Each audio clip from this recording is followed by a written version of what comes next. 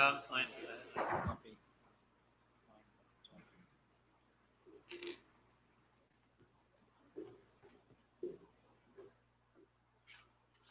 Okay, here. Excellent. Well, thank you very much for that kind introduction, and it's a great pleasure to be here, and it's my first time in Brazil, and it seems to be a very wonderful place. So I'm very much looking forward to a long and extended collaboration. So what I'm going to do is just give a bit of an overview of the placenta, which is an organ that many people have sort of rather ignored over the years. But I think in recent years, it has had a bit of a revival. And now I think the implications of placental function for embryonic development are much better appreciated. And part of this is really the work of David Barker and his putting forward the theory of developmental origins of health and disease. So as you know, David's work showed that there is a relationship between birth weight and cardiovascular disease and now many other diseases of adult life. And when he first put the theories forward, it was very much in the terms of maternal nutrition. And that these low birth weight babies out here, which had the poorer outcomes in later life, were related to maternal nutrition. But we had to sort of remind David, and we had some very interesting meetings with him, that in fact there is an organ situated in between the mother and the fetus. So yes, we know that nutritional state, oxygen availability, stress, and other factors from the maternal environment can affect the fetus, and there is an interaction between the genotype of the fetus and its phenotype, and we get these postnatal complications and programming of fetal metabolism, cardiovascular disease. But it's not a direct link between the mother and the fetus. There is this organ, the placenta, which is sitting in between. David sort of ultimately became very interested actually in placental research, and some of his later papers were related very much to placental shape and predictions of cardiovascular and other problems. So what I mean, there are many ways in which the placenta can influence the fetal development. In terms of its definition, it is simply defined as an apposition or fusion of the fetal membranes to the uterine mucosa for the purposes of exchange. That is what most people think about the placenta, and obviously maternal transport is probably its most important function, but it is performing a variety of other activities because it is functioning as both the fetal lung, the fetal gut, the kidneys for excretion of waste products. It also has important metabolic activities and also endocrine activities, and impairment of any of these can of course influence fetal development. And so I'm going to just touch on a few of these various different activities of the placenta in the next 30 minutes or so.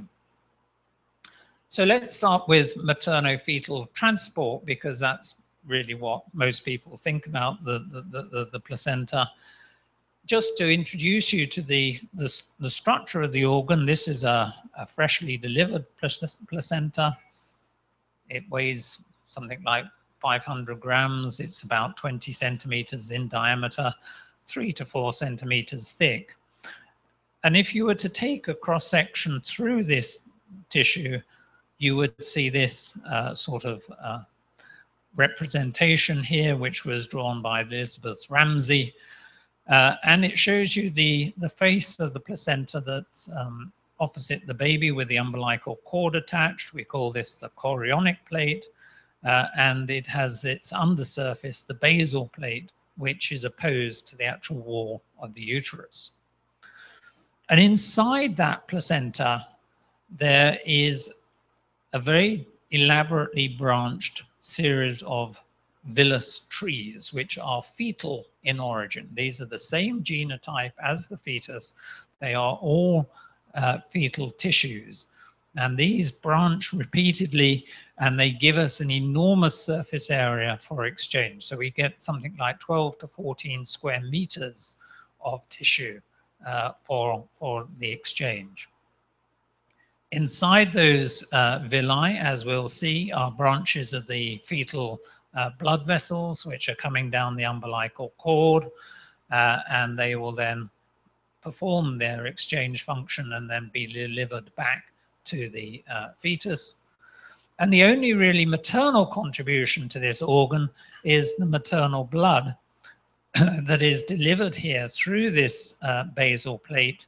And at this point, we just erode into the maternal arteries, and the blood is just released into the cavity of the placenta, and it flows between all these villi and then drains out through the veins. So technically, this is a hemochorial placenta because the interface is between the maternal blood, the heme, and the villi associated with the chorion. So if we were to look at these villi here in more detail, that's a scanning electron micrograph of the villi.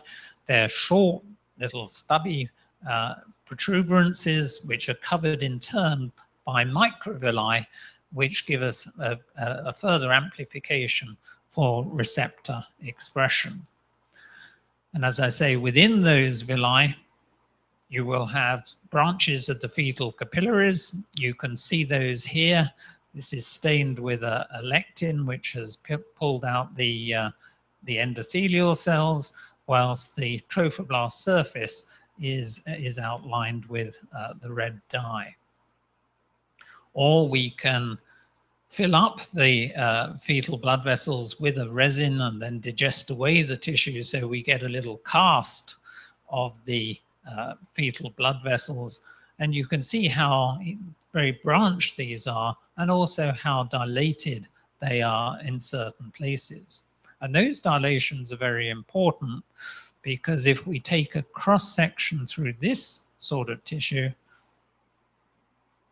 and look with the normal transmission electron microscope, you will see the actual materno-fetal interface. So this tissue here with the microvilli is the syncytial trophoblast, which is covering the villi.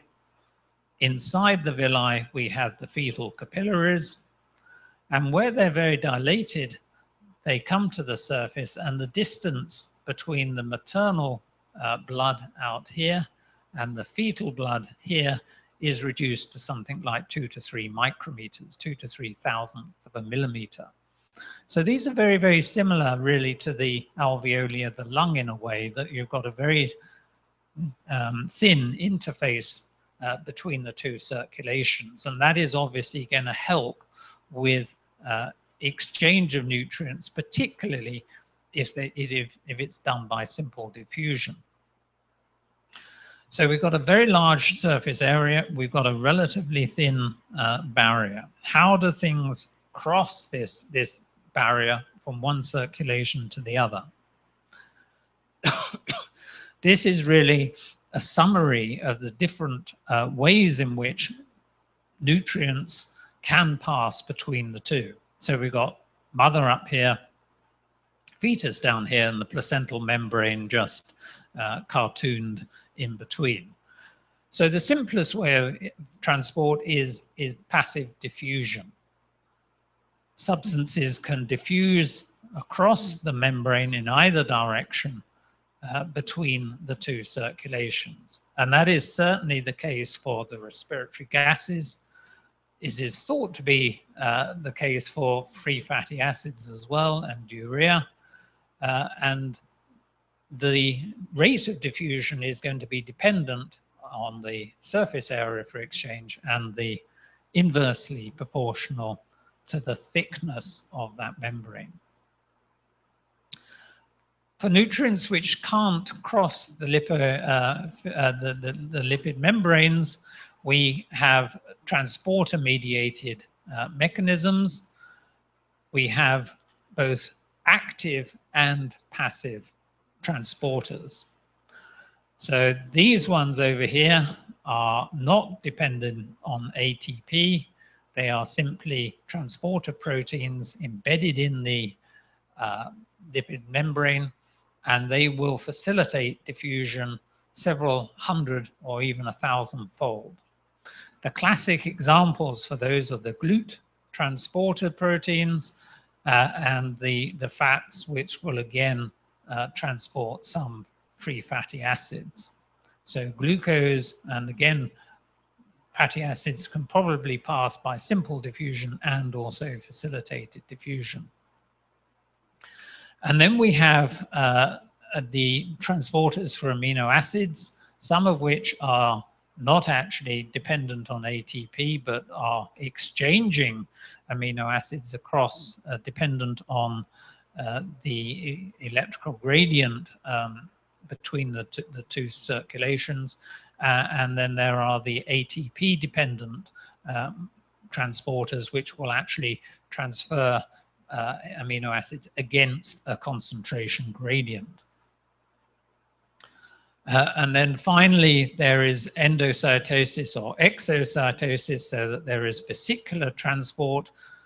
Receptors bind particular proteins on the surface, form it into a coated vesicle, and that is then transported out onto the basal surface.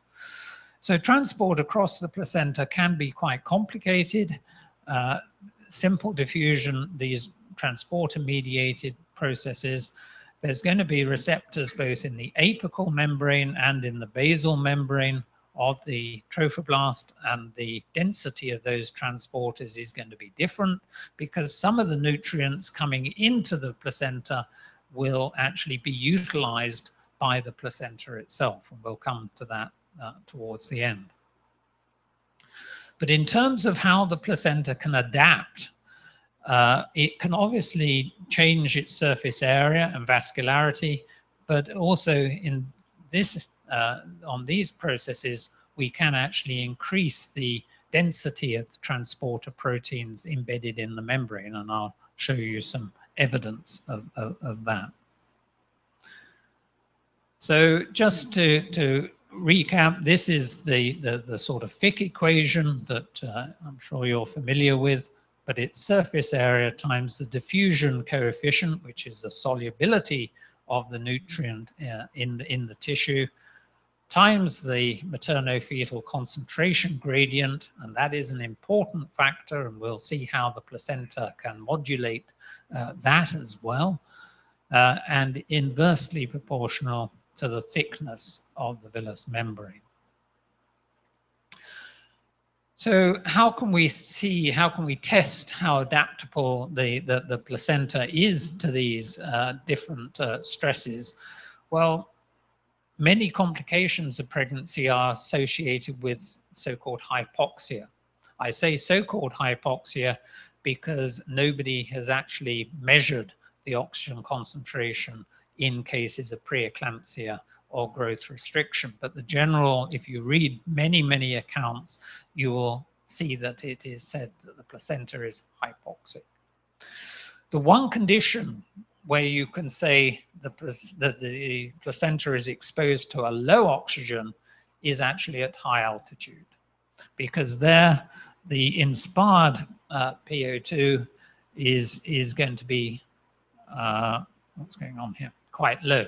So as you go up in altitude, the percentage composition of the atmospheric gas is obviously the same, but it is just that there is less gas available. And so at 4,000 meters, you only inspire about 60% of the oxygen molecules that you would do at sea level. So here we know that the maternal arterial oxygen tension is reduced to something like 60 millimeters of mercury. So what happens if you look at those placentas from women who've been resident at high altitude? Well, what you see in terms of the surface area of the villi, if you look within the placenta, there's not really any increase in the surface area of the villi themselves, but inside those villi, the fetal capillaries are very much more extensive. So there's an increase in the vascularity on the fetal side of the placenta. That will obviously improve your opportunity for diffusion, but also it has an effect on the thickness of the villus membrane, so that there is a significant reduction in the thickness. And if you put those sort of values into the Fick equation, what you find is that the theoretical diffusing capacity of the placenta is actually almost doubled between about 3,000 meters and sea level.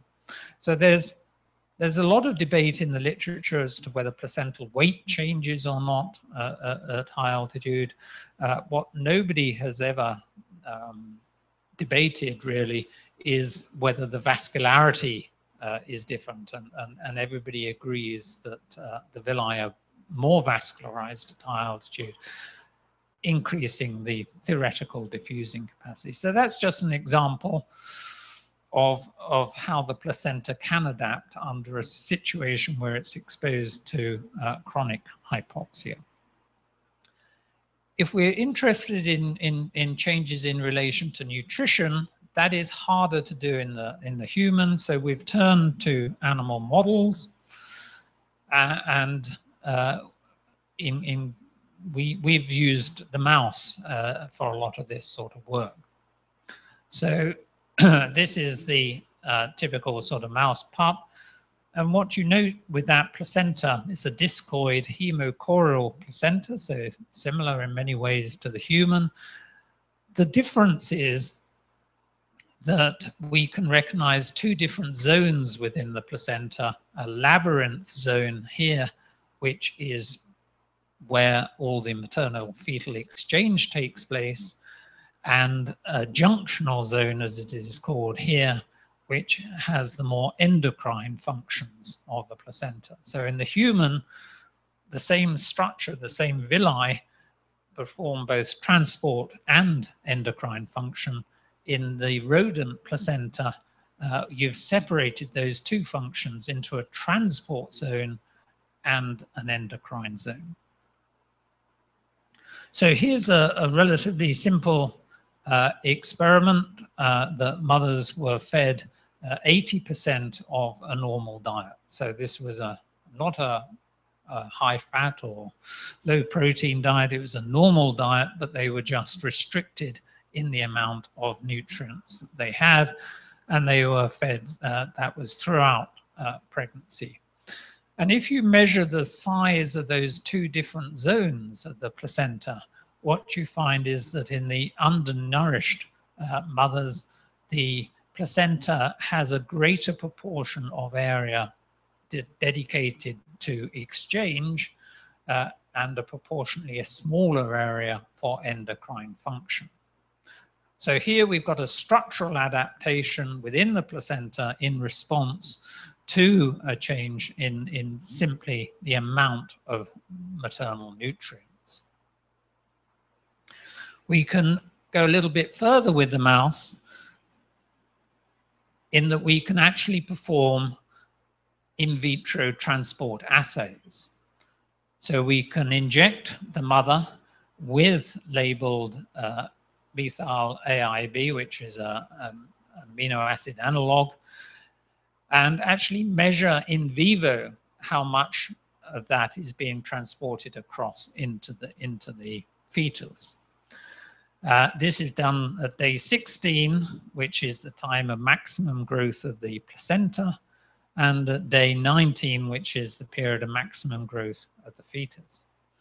And as you can see that there is an increased rate of actual transport across the placenta at both gestation ages, particularly at day 19. So that might be due to the increased relative surface area in those mice. But actually, when you look for the amino acid transporters, you can't look at the protein because there aren't very good antibodies, but we can look at the RNA encoding those. And what we see is that this particular transporter, SLC38A2, is significantly increased in the undernourished, in the pups from undernourished dams.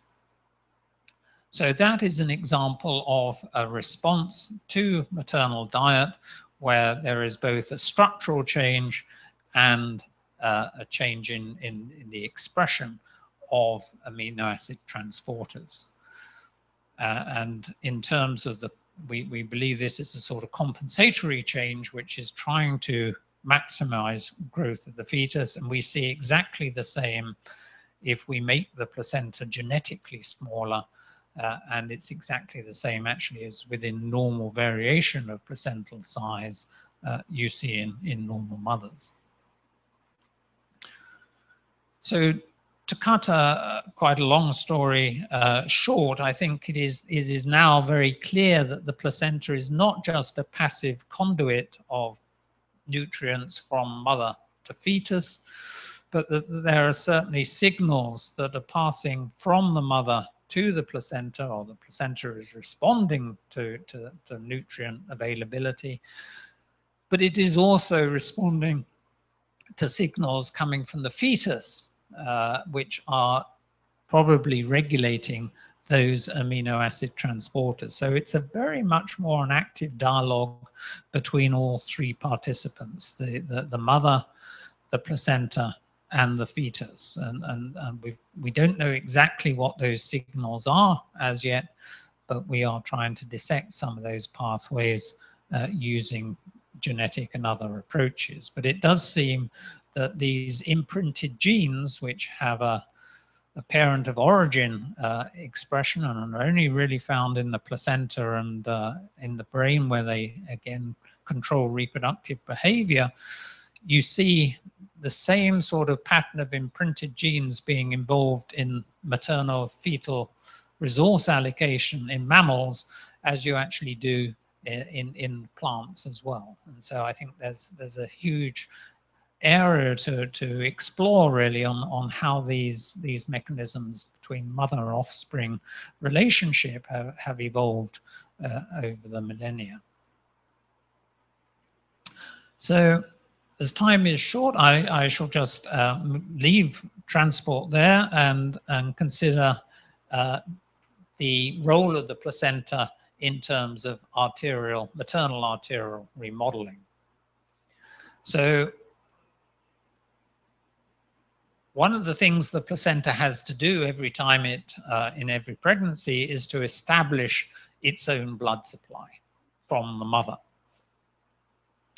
And most complications of human pregnancy, which are not associated with infection or maternal diet, are associated with deficient blood supply to the placenta.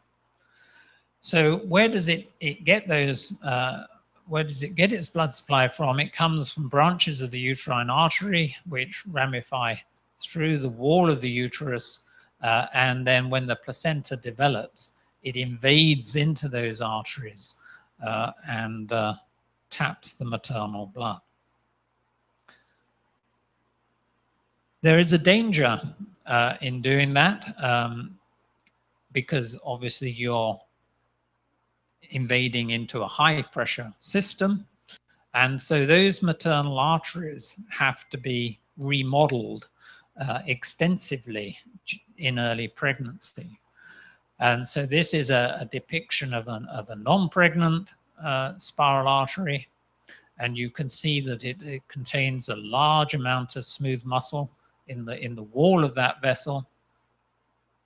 And during pregnancy, those arteries are remodeled so that they lose that smooth muscle, and as a consequence, the mouth of the artery dilates as it approaches the placenta.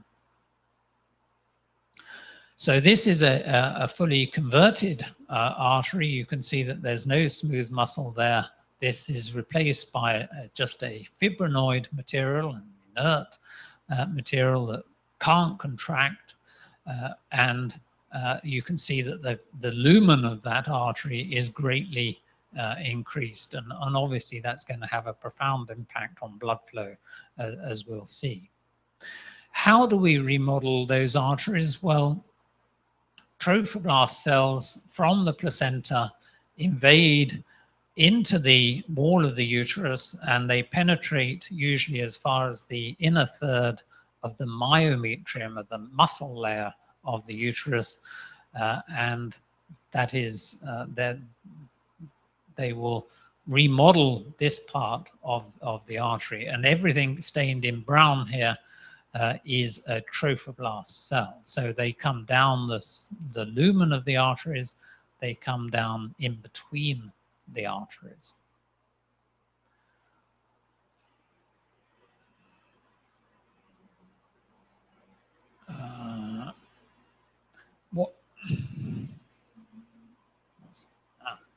So this is the sort of proposed mechanism for conversion. We still don't understand the molecular process completely, but we start off on this side with a normal smooth muscle coating to the vessel wall and endothelial cells. And in early pregnancy, there is a swelling of both the muscle and the endothelial cells. They lose their intercellular connections, and then there is either going to be loss of the smooth muscle cells through apoptosis, or they de-differentiate. But the end result is that we lose all that smooth muscle, and instead there is this fibrin deposited, which will trap some of the trophoblast cells within it. Now that loosening of those smooth muscle cells and in perhaps the apoptosis and the migration is heavily dependent on proteases, which are thought to come from either the trophoblast cells or from interactions with the maternal immune cells. So this is the sort of molecular process. So obviously, as these cells migrate through the endometrium, they are, of course, fetal cells. They do express paternal antigens, and so they will interact with all of the immune cells which are present in the wall of the uterus. And the particular ones of interest are what are known as the uterine natural killer cells, cells of the innate immune system, which are the most numerous ones underneath the placenta. And about 70% of your lymphocytes in this region will be natural killer cells. So these cells are very numerous, and we see that very close association between the natural killer cells, which are stained here in purple, and the trophoblast cells, which are stained with the cytokeratin in brown. So there are extensive interactions between those two cell types. There is no cell killing of the trophoblast, but there is a dialogue between the two. And Ashley Moffitt's work in Cambridge has shown that certain combinations of ligands on the trophoblast cells and the receptors on the natural killer cells predict, or certain combinations increase your risk of complications of pregnancy. So you certainly need activation of the natural killer cells, probably to release those proteases, but if that doesn't happen, then you're going to get deficient conversion of the arteries. So why is conversion of the arteries so important. This is what a spiral artery actually looks like as it approaches the placenta, and you see this enormous dilation just at the mouth. And this was done some serial reconstructions in 1966 when people were getting pregnancy hysterectomy specimens. We did some little mathematical modeling, taking these sort of dimensions and saying, what is the impact of that dilation on blood flow into the placenta? And what you've got here is the speed of flow predicted by the model. This is a logarithmic scale dependent on the radius of these arteries. So if we go to an artery which is about this sort of diameter over here, we predict that the inflow of blood, which is given by these two solid lines, dependent on the precise viscosity of the blood, but you're in the region of something like 2 to 3 meters per second, which is typical arterial blood flow.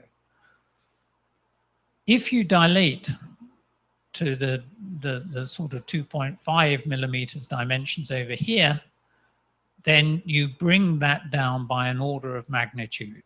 The blood is flowing into the placenta now, not at 2 to 3 meters per second, which would probably destroy those delicate fetal villi, but is now flowing in at about 10 centimeters per second.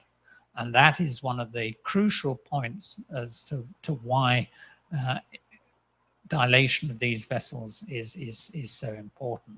It also removes the vasoreactivity of the vessel wall, so the mother is no longer able to constrict the blood supply to the placenta. So the fetus is very clever, the placenta is very clever by taking over the maternal circulation in this way.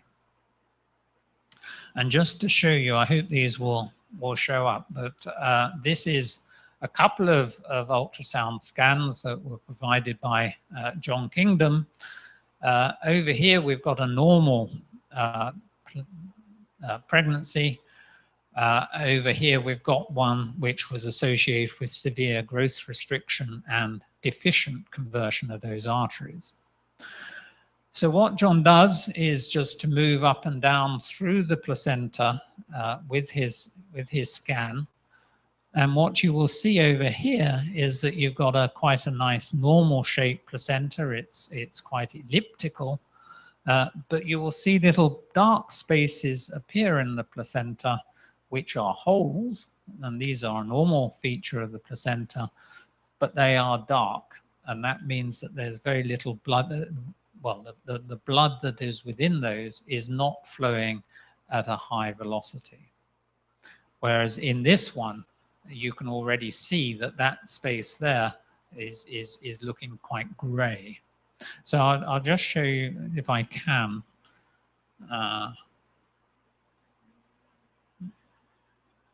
this one.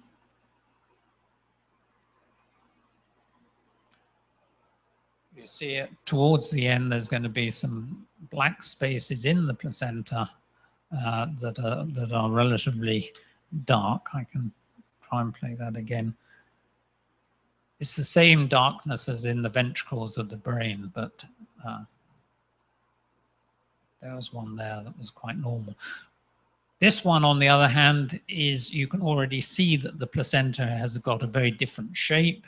It's much more globular.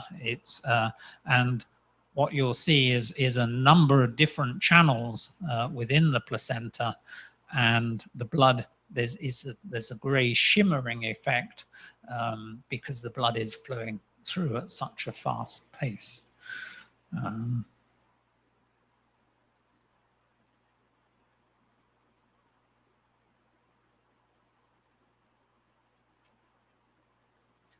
So there you see these huge channels, and this blood is going through at a tremendous speed through these.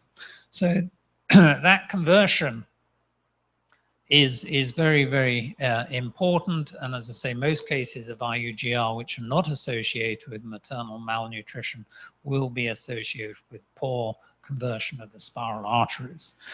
And if we look in those placentas, this is the typical IUGR looking placenta. It is rather irregular in its shape. It is, if you look inside, there's very few terminal villi, and the trophoblast on the surface is looking quite sort of unhealthy, with very dilated organelles compared to the normal situation. So the surface area for exchange is going to be very much less in these sort of cases, and the well-being of the trophoblast is going to be impaired. So all of the result of very high flow rates through, which are affecting the trophoblast. So both of those are related to sort of maternal fetal transport, as is also many of the aspects of endocrine activity. So the placenta is a huge endocrine organ. Most people sort of forget the metabolic requirements of the placenta, but it is actually using about 1/3 of the oxygen that is taken up by the uterus. A third of it is being used by the placenta for its own metabolic needs. So this is the syncytia trophoblast, that outer layer of the placenta. It is a true multinucleated syncytium. It's a very unusual cell biology there. There are no intercellular clefts between these nuclei. And it is this that is doing the active transport, but as I say, in the human, also producing the peptide and steroid hormones. So that's just stained for human chorionic gonadotrophin. And again, as we sort of talked with the Fick equation, it's not just surface area and thickness that is important. It is also the materno-fetal concentration gradient that is important.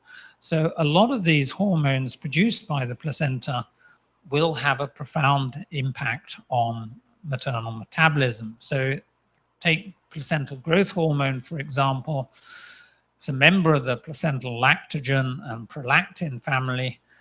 And as evidence of its profound effect, by about halfway through pregnancy, the maternal secretion of her own growth hormone from the pituitary is completely suppressed. The placenta is producing so much that the mother's pituitary goes into quiescence. But this will antagonize the peripheral actions of insulin in the skeletal muscle and the adipose tissues, so that blood glucose levels go up. It also promotes lipolysis, so that free fatty acids also increase. And of course, if you've increased those two, then you're in the maternal circulation, you're increasing that concentration gradient difference that is going to drive those nutrients into the fetal circulation. So anything which impairs placental endocrine activity is going to have an impact on the transport of glucose-free fatty acids. So these hormones will affect maternal metabolism. They also affect the beta cells within her pancreas. The placental lactogen will actually stimulate beta cell proliferation. And again, if that is deficient, you're tending to go into gestational diabetes and other conditions. So a lot of different actions of these hormones. In terms of programming and nutrition and general fetal well-being, the placenta is transporting a lot of nutrients, but it is also not, or trying to prevent, transport of xenobiotics to the fetus, and also maternal hormones. So What the placenta is trying to do is to create a microenvironment inside the uterus that is protective for the fetus and is blocking the maternal hormones from being transported into the fetal circulation. And these are not just the sex hormones, which would obviously be important, but also particularly maternal cortisol, so that you're allowing the fetal hypothalamic pituitary adrenal axis to develop in isolation, because if maternal cortisol came across, you would again suppress that endocrine axis. And we know that glucocorticoids, if you administer them to the fetus, again prevent proliferation of the fetal cells. So the same syncytial trophoblast that was transporting nutrients, that was secreting hormones into the maternal circulation, it has enzymes in the epithelium that will actually metabolize maternal cortisol and convert that to the inactive cortisone. So we're again protecting the fetus from the maternal stress hormones, inactivating those so that they cannot affect the fetal development. And in addition, this trophoblast has a variety of efflux transporters which are pushing things out from the trophoblast if they got in. Members of the ATP binding cassette family, it's got P-glycoprotein, the multi-drug resistance transporters, breast cancer resistant protein. These are expressed from very, very early on in development and are trying to block passage of xenobiotics into the fetus. And these are obviously terribly important for teratogenesis and fetal growth. Also, of course, it contains a variety of members of the cytochrome P450 family, which will be metabolizing as much as possible products in things like tobacco, smoke, and alcohol. The action of those enzymes is not as they're not as active as in the liver, but they are present. But they can be overwhelmed, as of course you know in the fetal alcohol syndrome, so that you can overwhelm these enzymes. But the syncytium is also important because it is in an intact, unique tissue without any cell barriers. It's also providing a barrier against vertical transmission of pathogens. So here, for example, was a study where people were studying how listeria crosses the placenta, because that's one of the infectious agents that can. The normal syncytial trophoblast layer provides a degree of protection against transmission, and listeria is not able to penetrate through the normal trophoblast. There are areas, though, where the syncytium is absent, and there are areas of damage to the surface, and they found that those were ways in which the listeria could penetrate into the interior of the villus, and there are other areas where the villi are attached to the basal plate of the placenta. Again, that was one of the main routes, because they're missing a syncytium. The agent could come up through that attachment and infect the tissues. There are a whole series of macrophages present within the villi, which will provide a second line of defense. And essentially, the only things which actually cross the placenta have to be able to resist the macrophage attack. So if you can survive within a macrophage, then you will be vertically transmitted. So lastly, just talk a little bit about the metabolism of the placenta. As I say, it's a very highly active tissue. It's using a considerable portion of the total amount of oxygen that's supplied. Roughly a third goes to ionic pumping and this active transport, roughly a third to protein synthesis. And the main supply of the energy supply is really coming from glucose. And estimates are that about 70% of the glucose supplied to the fetoplacental unit is actually utilized by this tissue itself. So you have a bit of a unique situation in that there is a danger that the placenta is interposed between the maternal supply line and the fetal capillaries. And of course, if the trophoblast is using so much of that oxygen and nutrients, it is possibly depleting the amount that can reach the fetus. This is not the normal situation whereby nutrients in ourselves are just simply going into the cells of interest. You can improve that to a certain extent by indenting those capillaries into the trophoblast epithelium. As we saw earlier, the barrier is very, very thin in some areas. That allows you to sort of separate the two demands. Some nutrients can pass into the trophoblast, others can now directly go into the fetal capillaries without being scavenged by the placenta en route. So that helps to a certain amount, and it will increase the amount of oxygen and nutrients which reach the placenta. The other question, though, is whether you can actually change the demands of the trophoblast here for oxygen, which would again increase the amount of oxygen which is able to reach the fetus. And what we find is that the placenta, particularly even under well-oxygenated conditions, is still heavily reliant on aerobic glycolysis. So that most of the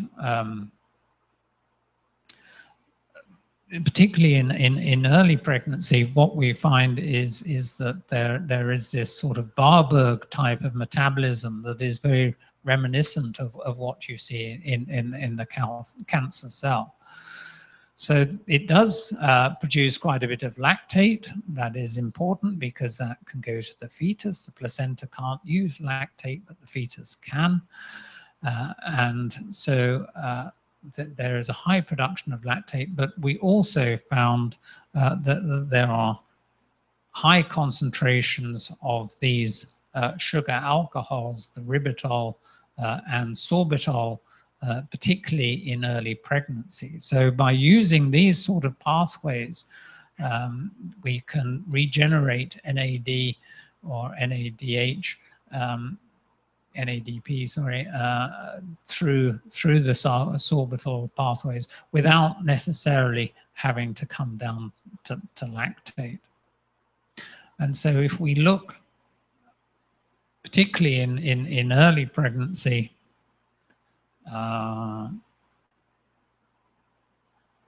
for these concentrations here, we've got three different fluids. One is maternal serum. This is the coelomic fluid, which is quite early in pregnancy inside what was the original blastocyst. That is the extraembryonic coelom, and we're aspirating that fluid, which really is in communication with the placenta, as opposed to the amniotic fluid, which is really in communication with the fetus itself. But what you find is that inositol, sorbitol, erythritol, ribitol, all of these polyols, these ancient sugar alcohols, are in very much higher concentration, particularly in the coelomic fluid, but also in the amniotic fluid, than in the maternal serum. So these pathways which are used in Warburg metabolism are very, very active in the placenta. And I think that is a way by which the placenta can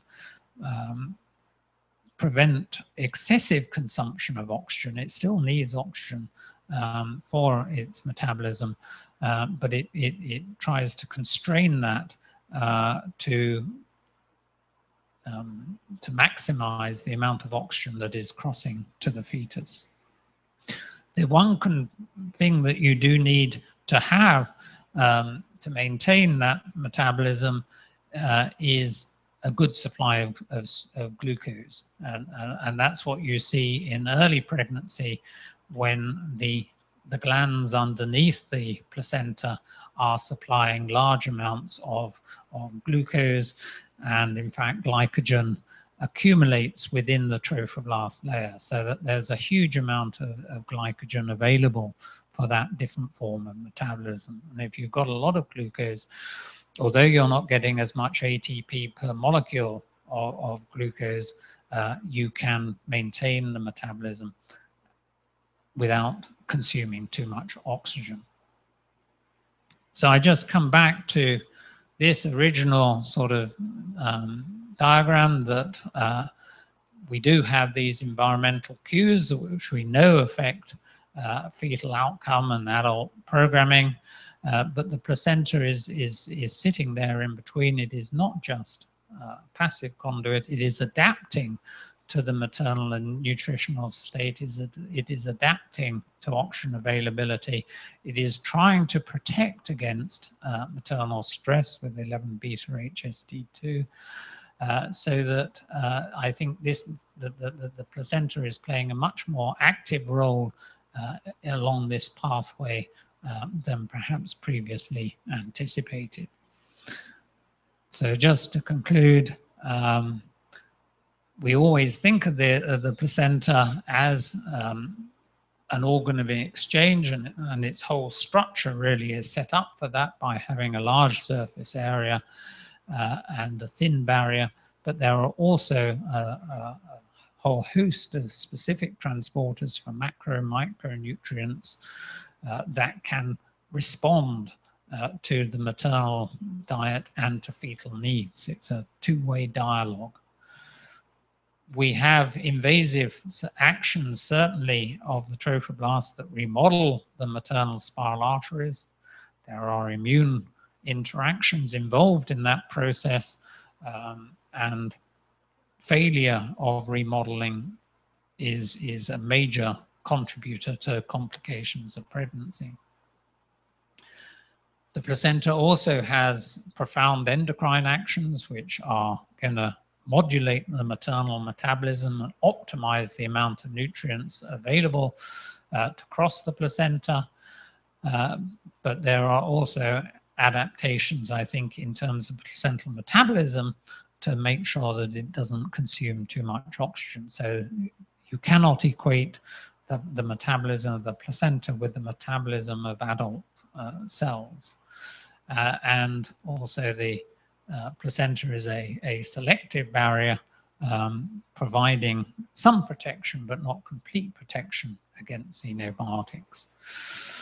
So as David Barker's influence was enormous, it emphasizes how the first 9 months shape the rest of your life, and the placenta, I think, plays a very active role in that shaping.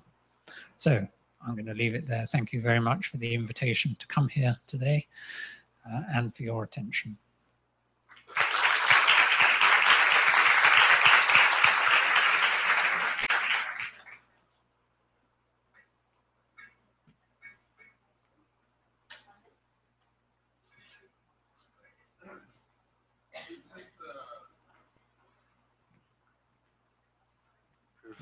Very interesting talk.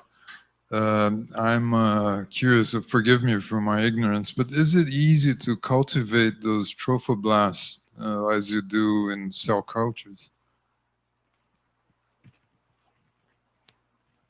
that is so it gets really to the nub, I think, of placental research. In the mouse, you can culture mouse trophoblast stem cells. In the human, nobody has been able to isolate yet a true trophoblast stem cell. We have a variety of trophoblast cell lines, mainly derived choriocarcinomas, so they're often aneuploid and they've got all sorts of chromosomal numbers. What you can do is isolate the various trophoblast populations, except for the syncytia trophoblast, which, being multinucleated, is difficult to culture. You can isolate the different populations, and we can isolate the invasive cells, the non-invasive trophoblast, but they will not proliferate in vitro. And that's something we're struggling with at the moment.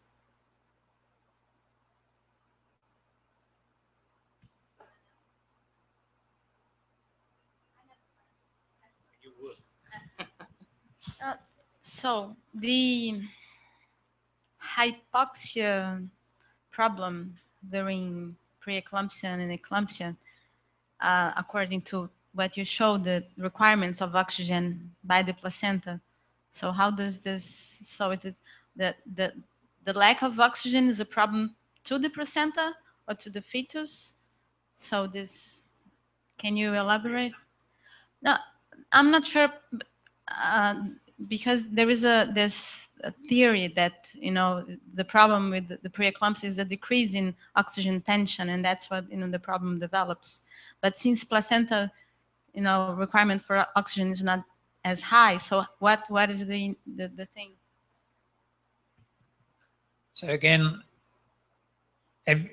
you always read that the placenta is hypoxic in preeclampsia because those arteries are not fully converted. There has not been a single measurement that has been taken to either prove or disprove that theory. Certainly the fetus is hypoxic.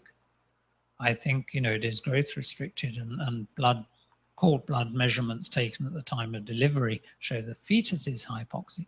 That is not the same as saying that the placenta is hypoxic. My own take on the situation was that, and why we did that remodeling, was that dilating or not dilating just the distal part of an artery can't really impact on the amount of blood flow to the placenta, because it's the more proximal parts of the artery which are going to be rate limiting. And that's what the calculations showed. So, you know, there's no less blood getting to that placenta, but it is getting to the placenta at a very high rate. And also we think that because those vessels are not remodeled, they are constricting. And so if we take placental villi, expose them to hypoxia, not much happens. If you take them to villi, you make them hypoxic, and then you reintroduce oxygen, they show very high levels of oxidative stress, and then this sort of ischemia reperfusion injury. So we are working on the basis that in preeclampsia, it is not hypoxia, but it is more an ischemia reperfusion type injury that is taking place. And that has a very different way in which the placenta responds, because that is not a physiological situation. That is much more a pathological situation. And so, you know, in those cases, you see placental infarcts, you see a lot of changes associated with malperfusion, if you like. And that's not what you would see in the high altitude placenta. If you go to a normal placenta from high altitude, they look very, very nice. They do not show the hallmarks of preeclampsia. So I think the preeclampsia is a ischemia reperfusion type injury, causes placental pathology. That then has knock-on effects for the fetus. But that's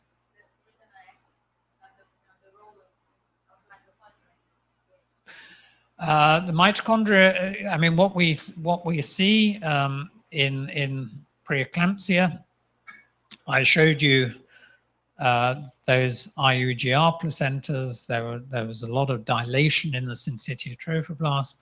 That dilation is of the endoplasmic reticulum.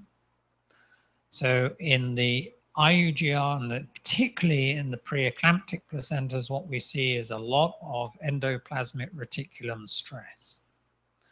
And this is activation of the unfolded protein response. And one of the consequences of that is that you suppress protein translation.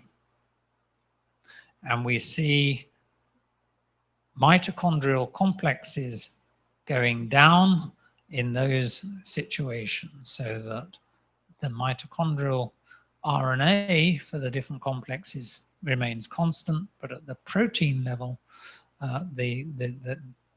those are reduced. So I think we do see an increase in AMP against ATP.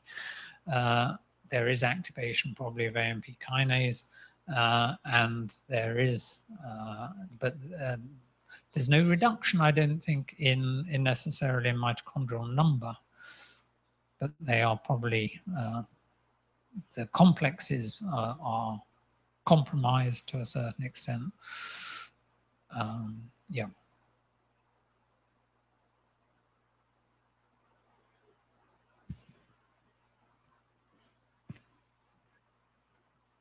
Sorry to be a pest here, but this is another thing that occurred to me. You can draw a parallel between trophoblasts and metastatic cells, I suppose. And is there any information as to what stops them at the endometrium, for example? Yep. I mean, a number of people have drawn that comparison, and they look, the true invasive trophoblast cells look very much like a metastatic carcinoma cell. Loads of people have tried to understand what regulates trophoblast invasion. Nobody has really come up with the answer to your question, which is what stops invasion as much as what promotes invasion. We've all looked at it as, why isn't invasion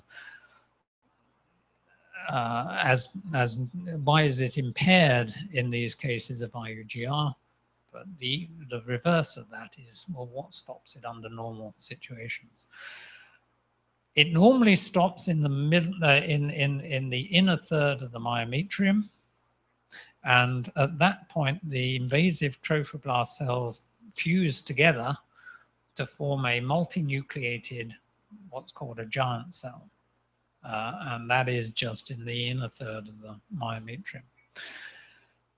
There are no natural killer cells in the myometrium. There are very few macrophages. So what it is that actually stops those cells and induces the migration is not clear. It is important that they reach that point, because that's where the very contractile segment of those spiral arteries is.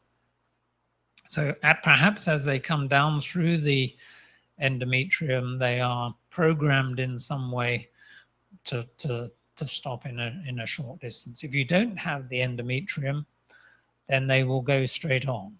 So in a ectopic pregnancy in the fallopian tube where you don't have endometrium, they will migrate right the way through. If you have a cesarean scar, they will go straight through. And that is an increasing complication of pregnancies with greater incidence of cesarean sections.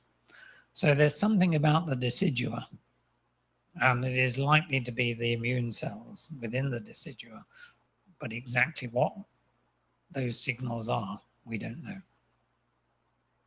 If you take the non-invasive, excuse me, in some species, there's no trophoblast invasion at all.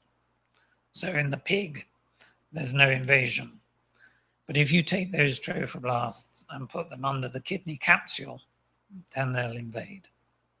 So something normally restrains that trophoblast invasiveness. but we don't know yet what.